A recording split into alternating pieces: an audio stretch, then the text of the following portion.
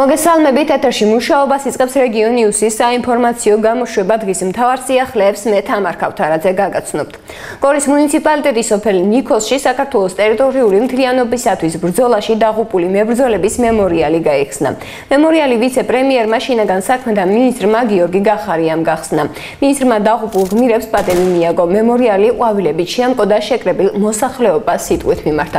მოდიზებას აგვისტოს ომის დროს დაღუპულთა ოჯახის წევრები შინაგან საქმეთა სამინისტროს ხელმძღვანელი პირები და თანამშრომლები უსაფრთხოების საბჭოს აპარატის უფროსი კახაბერ ქემოყლიძე და ქართლის გუბერნატორი გიორგი ხოჯევანიშვილი და ადგილობრივი მაცხოვრებლები დაესწრნენ. 2008 წლის აგვისტოს ომის დროს შინაგან საქმეთა სამინისტროს 14 და სასაზღვრო პოლიციის სანაპირო დაცვის დეპარტამენტის 5 თანამშრომელი დაიღუპა.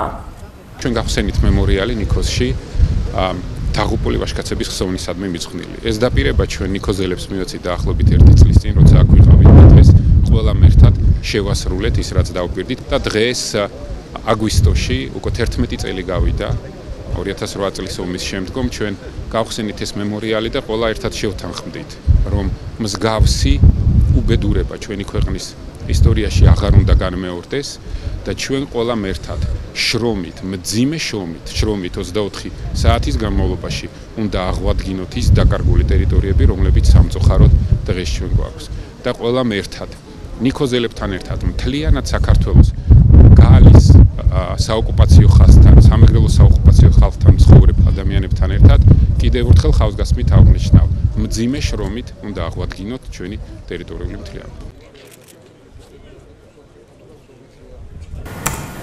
საზოგადოებრივი საპირფარეშოების პრობლემა გორში ტურისტული სეზონი აქტიურ ფაზაშია. ქალაქში კი საზოგადოებრივი საპირფარეშოების არსებობის აუცილებლობა აქტუალობას არ კარგავს. მოქალაქეები ამბობენ, რომ ხშირად ყოფილა შემთხვევა, როდესაც ტურისტს მათთვის უკითხავს, არის თუ არა ქალაქში საზოგადოებრივი ტუალეტები. საპირფარეშოების საკითხი პრობლემურად დგას არა მხოლოდ ჩამოსული სტუმრებისთვის, ადგილობრივებისთვისაც. გორის მერიაში აცხადებენ, რომ ამ კუთხით პრობლემა მართლაც არსებობს და მომავალი წლის ბიუჯეტში ტუალეტების მოსაწყობად თანხას გაითვალისწინებენ. ნახეთ ტელეკომპანია თრიალეთის მიერ მომზადებული სიუჟეტი. ტურისტული სეზონი აქტიურ ფაზაშია. ქალაქში კი საზოგადოებრივი საპირფარეშოების არსებობის აუცილებლობა აქტუალურობას არ კარგავს. მოქალაქეები ამბობენ, რომ ხშირად ყოფილა შემთხვევა, როდესაც ტურისტს მათთვის უკითხავს, არის თუ არა ქალაქში საზოგადოებრივი ტუალეტები. მოსახლეობა ამბობს, არა მხოლოდ ჩამოსული სტუმრისთვის, ადგილობრივებისთვისაც საზოგადოებრივი საპირფარეშოების არსებობა აუცილებლობას წარმოადგენს. საზოგადოებრივი საპირფარეშოები თუ არის ქალაქში? მე სადარ მინახე არ არის აი რომ ეწეროს რაღაცა არა მანელა საჭიროა ახლა ტურისტების მაცხოვრებლებისთვის ტურისტები გვეკითხებიან სად არისო და ვერ ვეუბნებით იმიტომ არ ვიცით და აუცილებლად უნდა იყოს ყველა ხო სახში ვერ გაიქცევა რაღაცა მომენტში და ამიტომ უნდა იყოს ადრე იყო ხოლმე ბაზართან მახსოვს და ეხლა არ შემიჩნევია. არის, მაგრამ ასიანი იყოს რა. აუცილებელია ნამდვილად აუცილებელი. ეს ქალაქში ტურიზმის საინფორმაციო ცენტრთან მდებარე საზოგადოებრივი ტუალეტია. როგორც აღმოჩნდა, ქალაქში ერთადერთი, რომელიც მუშაობს. გორის მერიაში აცხადებენ, რომ ამ კუთხით პრობლემა მართლაც არსებობს და მომავალი წლის ბიუჯეტში ტუალეტების მოსაწყობად თანხას გაითვალისწინებენ. მოწესრიგება აუცილებლად იქნება გათვალისწინებული და მოწესრიგება აუცილებლად გაგეთდება საყოფაცრუო ტუალეტები.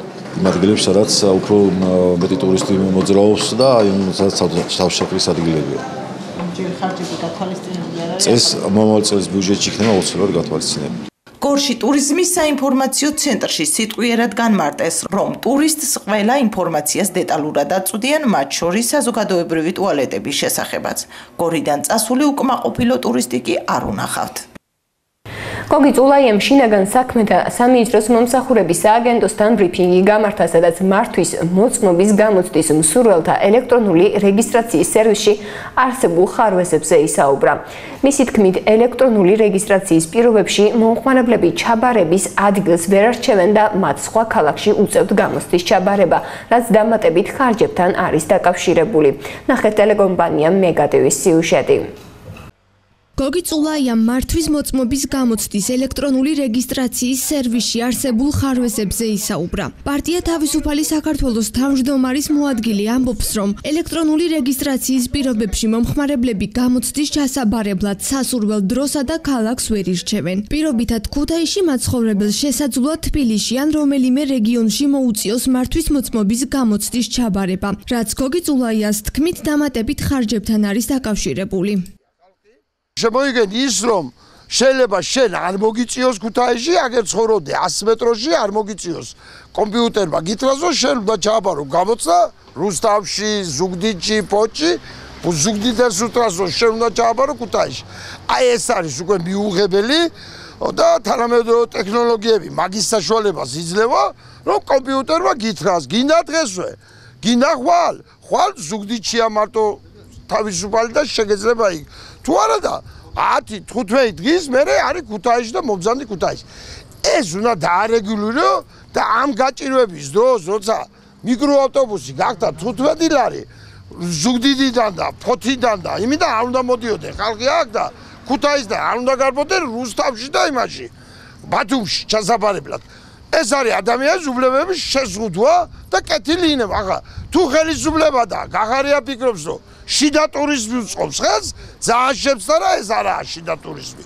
თუ ახლა კიდევ გაღარია იმას ფიქრობს რომ რაც შეიძლება ნაკლებმა იყოს პრავაო, რომ საცობების პრობლემა გადაწყვიტოს, ესეც არაა პრობლემის გადაწყვეტა და მაგაზე წესიერად მიუნდეგი და წესიერად გააკეთეთ და მაგაზე სხვანაირად იფიქრეთ და მივიღეთ ერთი რამე, ხალხი უყურებს ერთ რამეს რომ ხელისუფლებას ფეხებზე კიდია ეს ადამიანები და მივიღეთ მეორე რამე, თუ ნახევარი საქართველო გაღარიას 20 ივნისის ააგინებდა. ახლა მეორე ნახევარი დაემატა იმისა, რომ სიცხეში უნდა ჩამოპორიალდეს აგერ გამოცდის ჩასაბარებლად. მომსახურების სააგენტოს ქუთაისის ცენტრის ხელმძღვანელი დავით გაბელაშვილი ამბობს, რომ ელექტრონული რეგისტრაციის დროს არა კომპიუტერი, არამედ თავად მოქალაქე ირჩევს გამოცდის ჩასაბარებლად სასურველ დროსა და ქალაქს. მისივე განმარტებით ელექტრონული სერვისი გაცილებით ხელსაყრელია და მოქალაქემ ზუსტად იცის მისი გამოცდა როდის არის ჩანიშნული. 20 მაისიდან გაიშვა რიგის მართვის პროგრამა, როგორც იცით, ანუ მოქალაქეს ონლაინ შეუძლია სახლიდან გაუსვლელად დაჯავშნოს მისი სასურველი რეგიონი, ქალაქი, გამოცდაზე რომელ საათზე გავიდეს, ერთ-ერთი ცივილური ფორმა არის და ძალიან კარგი არის მოქალაქეს არ უწევს ფიზიკურად რიგში დგომა, სახლიდან გაუსვლელად შეუძლია ეს გააკეთოს.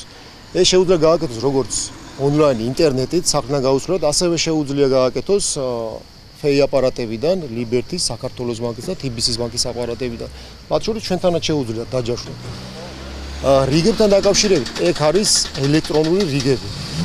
მოქალაქეს შეუძლია კონკრეტული მისამართი აირჩიოს, სად ჩააბაროს გამოცდა და არა ისე რომ კომპიუტერი ეუბნებოდეს საწავლიდეს.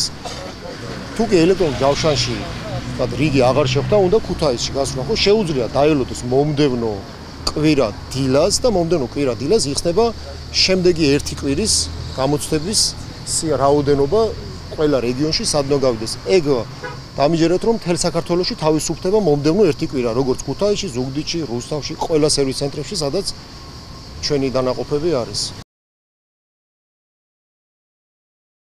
რამდენიმე დღის წინ სოციალურ ქსელში ბორჯომის საკრებულოს დეპუტატის ბაკურ გელაშვილის პოსტი გავრცელდა, სადაც იგი აცხადებდა, რომ ბორჯომის ნომერ 2 ჩამოსხმელმა ქარხანამ ყვიბისში მცხოვრებ ადგილობრივებს სოფლის ერთადერთი დასასვენებელი ადგილისკენ მიმავალი გზა დაუკეტა. სკვერით მთელი სოფელი აქტიურად სარგებლობს, თუმცა დასასვენებელ ადგილზე მისასვლელად ქარხნის კერძო ტერიტორიის გავლაა საჭირო, სადაც რამდენიმე დღეა გადაადგილება შეიზღუდა. დასასვენებელ ადგილამდე მისასვლელი გზის შეზღუდვას მთელი სოფელი აპროტესტებს. კომპანია IDS ბორჯომი საქართველოში კი აცხადებენ, რომ ეს კერძო ტერიტორია და გზა ადგილობრივი მოსახლეობის უსაფრთხოების მიზნით დაიკეტა, ვინაიდან ქარხნის ტერიტორიაზე ძალიან ბევრი მანქანა მოძრაობს და შეიქმნა საფრთხე ქვეითად მოსიარულეებისათვის. დეტალებით ნახეთ ტელეკომპანია ბორჯომის სიუჟეტი. რამდენი რამდენიმე დღის წინ სოციალურ ქსელში ბორჯომის საკრებულოს დეპუტატის ბაკურ გელაშვილის პოსტი გავრცელდა, სადაც იგი აცხადებდა, რომ ბორჯომის ნომერ მეორე ჩამომსხმელმა ქარხანამ ყვიბიში მცხოვრებ ადგილობრივებს სოფლის ერთადერთი დასასვენებელი ადგილისკენ მიმავალი გზა გადაუკეტა.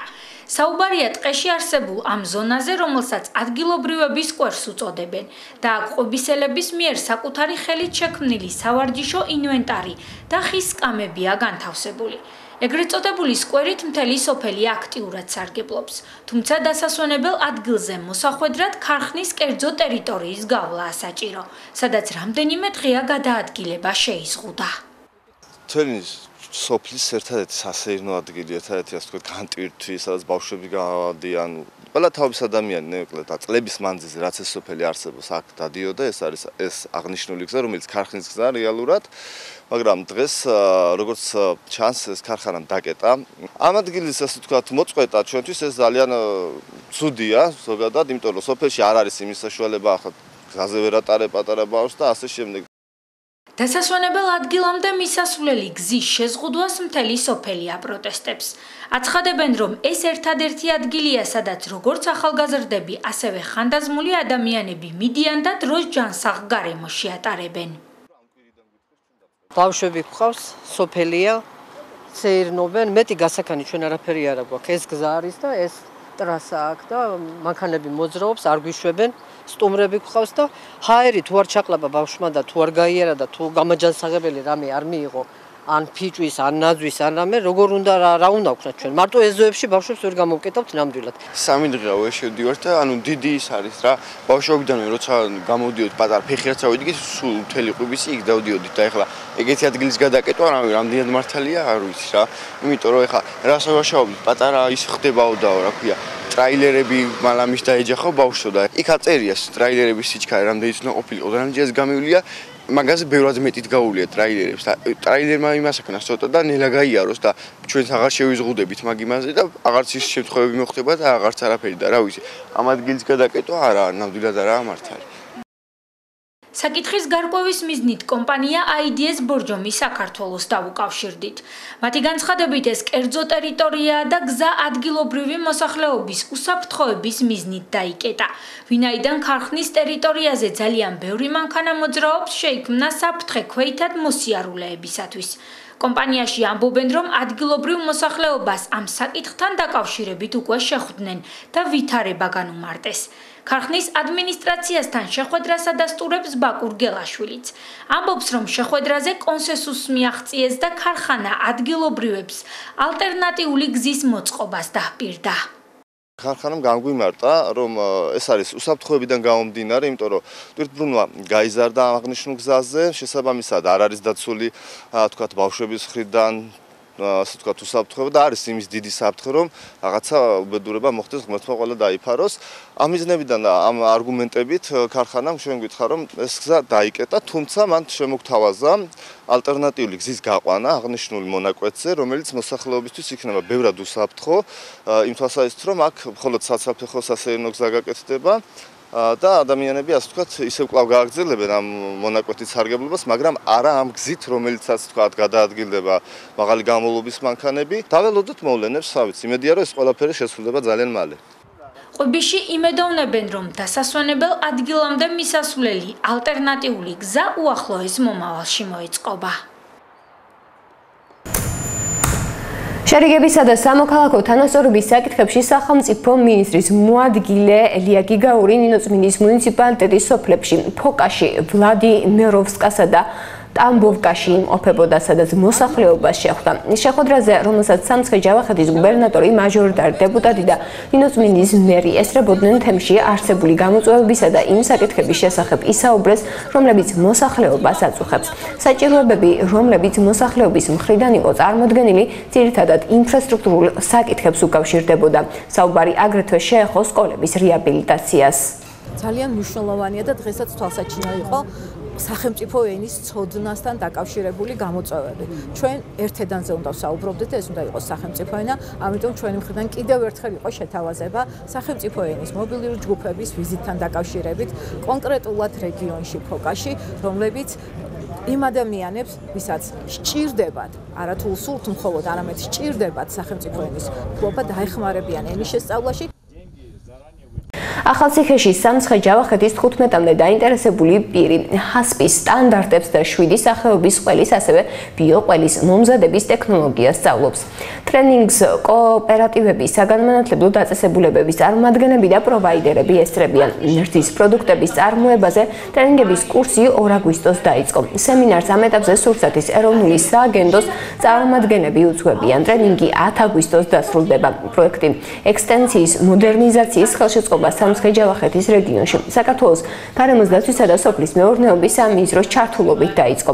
პროექტს კავშირი სამყარო გაეროს განვითარების პროგრამის ფარგლებში შვეიცარიის განვითარებისა და თანამშრომლობის სააგენტოს მხარდაჭერით ახორციელებს. ბევრი რაღაცა არ ვიცოდით, რომ დავიწყეთ მუშაობა და ამ ტრენინგის მეშვეობით გავაუმჯობესეთ ყველაფერი. უფრო მეტად შევისწავლეთ ტექნოლოგიის მიმართებაში, დამზადების მიმართებაში.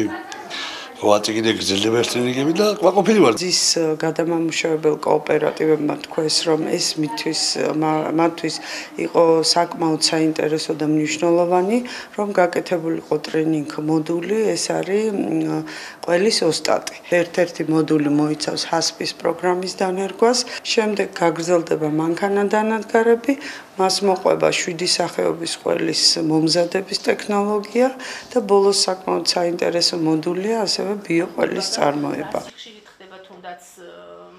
ახლა კი რეგიონ ნიუსის საინფორმაციო გამოშვებაში ამინდის პროგნოზის დროა. მოდით ერთად ვნახოთ თუ როგორი ამინდი გველოდება ხვალ საქართველოში.